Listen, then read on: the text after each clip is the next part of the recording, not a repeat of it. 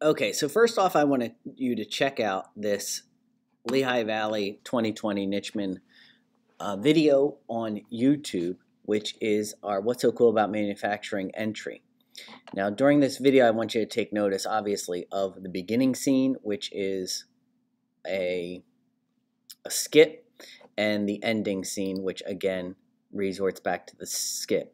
So I'm going to storyboard the beginning and the end of this video and then eventually fill in the rest with the material from the actual manufacturing plant. So what I did was I created a slides document, and I'm going to share this document with all of my team members and Mr. Brzezinski. Then I start to create, and I use the techniques that are also on the video for animation that Mr. B used in 6th grade, but you can resort back to the video. I will post it on your assignment here.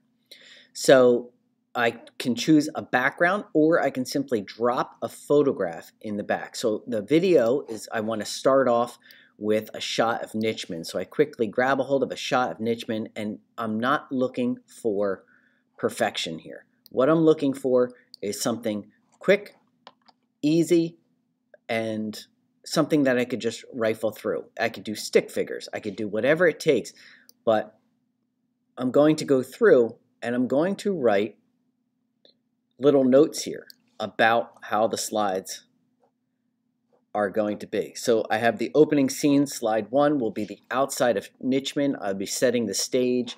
That will be my wide shot to show where the action's taking place. And I said, oh, I'm going to Photoshop the school to look like a hospital and get some good music. Then I go to scene 1, a busy ER, hustling and bustling and this and that. So I have down here the action, the location, the dialogue, the mic, the lighting. If I need anything in these areas, okay, so I have the props. This is what I'm going to need for this scene. Whatever I need, I'm going to put in the bottom here. And I want you to fill in as much as you can. So according to my project course here, it says, hey, put this. So I can copy and paste this lineup right here to the notes for each slide. And then I just start to fill it in. Okay, so I'm going to say it's a busy ER room, blah, blah, blah, blah. Now, if I have another scene, I come down like this. We have a doctor, we have a pet, and I'm kind of just fleshing out the idea of what the shots might look like. And obviously, this was the door to the library at Nichman. Doesn't matter. I'm going to just get a picture, a background, an image, and I'm going to put it on the background. If I have close-ups, which I eventually do, you know, like, so this is a close-up of the person and the patient, whatever, you know, the doctor and the patient, and I'm just going to zoom in, make the person larger on my screen to show that this is a close-up shot like this, right? Or this person is saying. I can also use speech bubbles by going to the shapes and doing call-outs. Okay, then I could put in my dialogue to who's saying what, instead of putting this down here for the dialogue, or I could put it in both areas right here, so I could do call-outs. I'm simply getting these pieces of clip art from the insert image and search the web, or I could just go to YouTube images and find, and I'm not looking for something that actually looks like the person that is going to be playing that as an actor. I'm just looking for a stand-in. I'm looking for a doctor. I search up doctor, I find an image, I throw it in. Okay, so I do have some techniques on that animation to get rid of white backgrounds, just in case you had something that was really important, that you needed a special piece of clip art that had the white background around it and you couldn't find it in the insert image search from web. You could also get rid of that white background that way. I can also find pieces of clip art possibly that show an expression.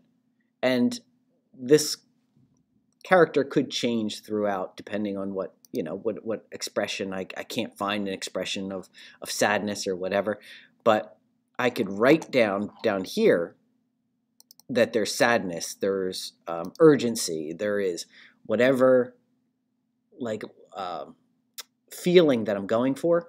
I could write that down here in my action.